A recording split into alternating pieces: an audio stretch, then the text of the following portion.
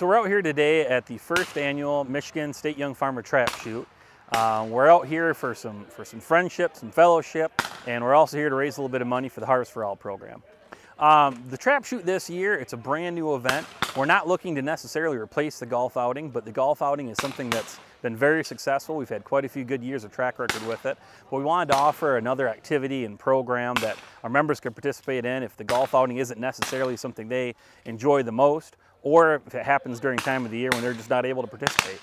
We've got about 60 members from around the state of Michigan out here today with us.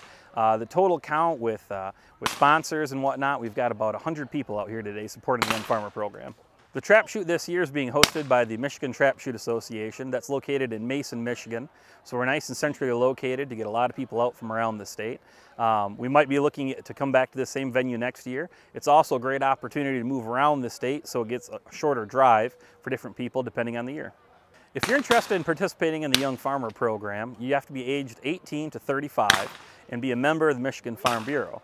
If you're not involved yet at your county level, it's very, very easy to get a hold of any member of your county board, to get a hold of your county administrative manager, or even better yet, to get a hold of your county Young Farmer chair.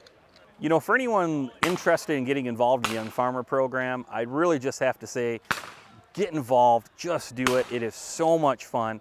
I've met a lot of people from around the state of Michigan. The networking, the opportunities are amazing. You get to learn so much and develop your leadership strengths, your leadership skills. You also get a lot of opportunities to meet with industry leaders from around the state and around the country.